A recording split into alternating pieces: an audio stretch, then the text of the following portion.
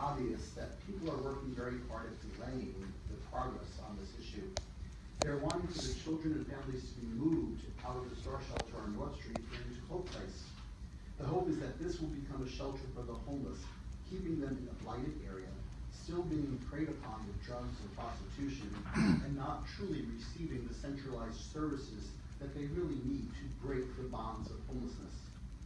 We do not believe that that is the best location for homeless adults. Clearly, we prefer the land out by Stuart Marchman. We prefer to see North Street turned into more permanent and affordable housing, perhaps with housing first dollars. But if the city doesn't take the lead, there will be a shelter downtown as soon as Hope Place opens. I know that the city won't have to pay for it, but certain people are working very hard to make that happen. Faith will not fight against any shelter.